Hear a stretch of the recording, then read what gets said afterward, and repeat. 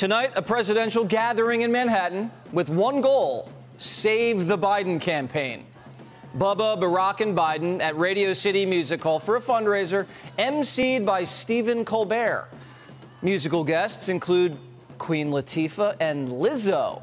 And a very special guest, renowned artist Hunter Biden, is in the house.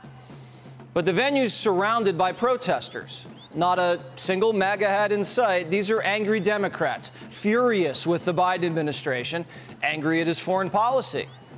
Just another example of Biden's base collapsing. But inside, where it's warm, dry, and safe, this isn't your typical fundraiser. It's a heist. Tickets go as high as $500,000. If you want a picture with Barack, Bubba, and Biden, that'll be $100,000. The Biden campaign already announcing it's the biggest political fundraiser in American history.